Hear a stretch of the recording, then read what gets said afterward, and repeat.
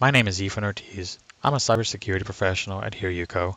In this video, I'll go over how to request group-related information from the Symantec Endpoint Protection 14 management server using the REST API.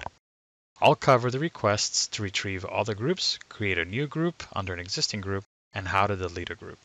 I'll start with creating an API request that retrieves all the groups in the SEP14 manager. I'll bring up the API docs.symantec.com website again and find the command for listing the groups. I copy the link to paste into my Get Groups Postman query.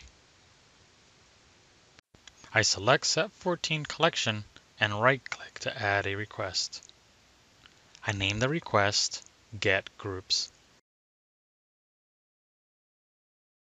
I then select the request. I select SEP14 environment so our requests take advantage of the variables in there. I'll change the URL to leverage our SEP14 Postman environment variable named server.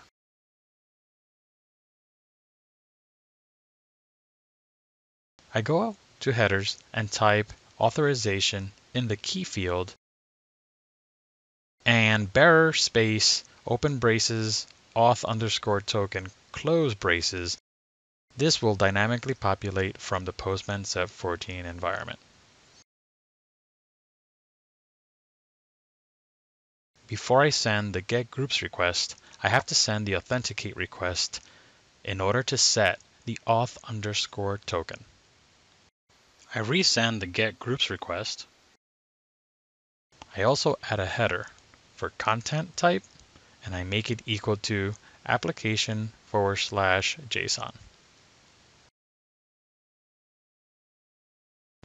I take a look at the response and see that I did receive the list of all groups.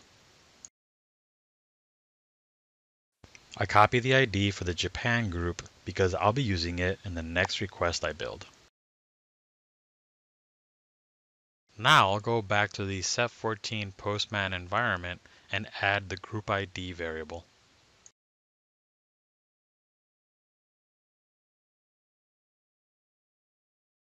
What if I don't want the entire list of groups? What if I just want details on one specific group?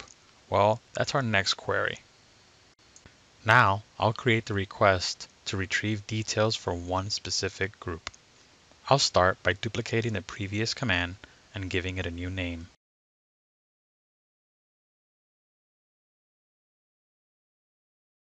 I'll give it the name Get Groups Details.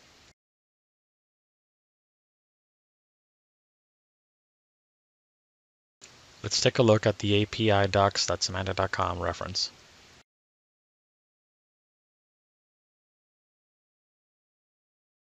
This query requires I edit the URL and pass a group ID, so I'll use the Postman syntax to add the open braces group ID close braces.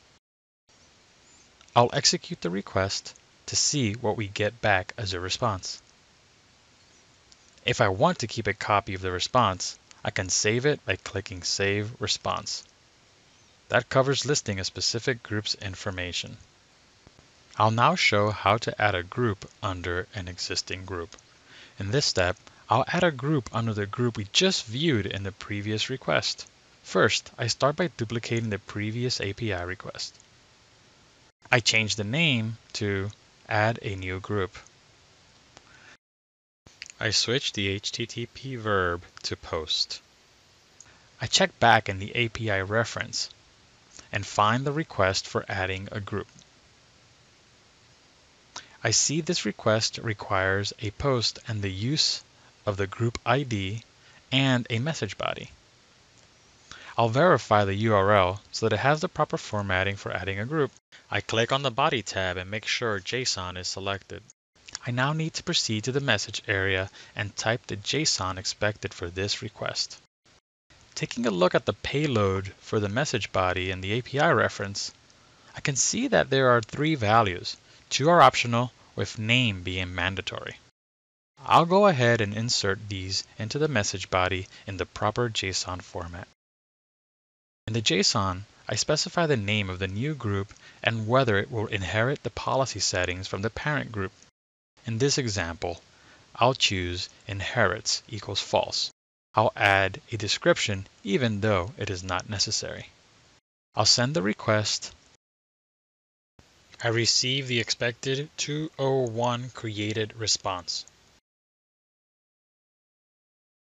I verify that this new group exists by running our original getGroups request. I search for the name of the group, which I named The Village. I now confirm that the group was successfully created. That covers adding a new group. The next API request is the delete group command. I'll go back to the last request response and copy the ID of the newly created group. First, I copy the previous request and give it a new name, delete a group.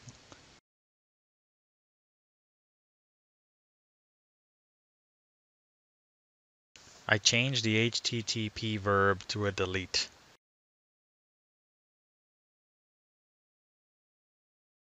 I edit the group ID in the Postman SEP 14 environment to the new group ID.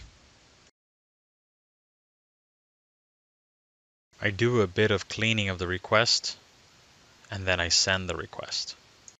I receive the expected 204 no content response. I verify that the group no longer exists by resending the getGroups request and searching for the string village. Confirmed, the group is no longer there. In review, I showed how to get a list of all groups, how to get details on a specific group, and how to add a new group and delete a group. I hope you enjoyed this video. If you liked it, like it. Of course, Hereuco is available to help you or your company with innovative cybersecurity advisory service for corporate and personal digital defense. The company name says it all. I'm here for you.